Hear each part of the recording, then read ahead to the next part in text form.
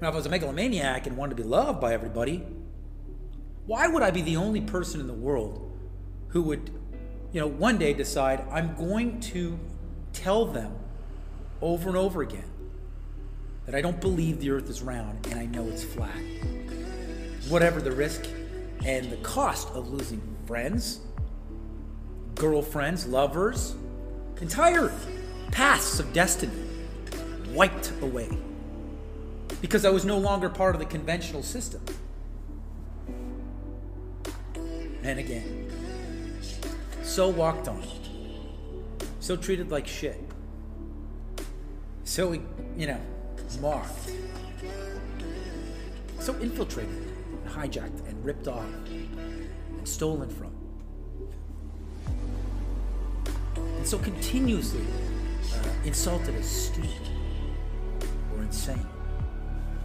or megalomaniacal, crazy madman narcissist.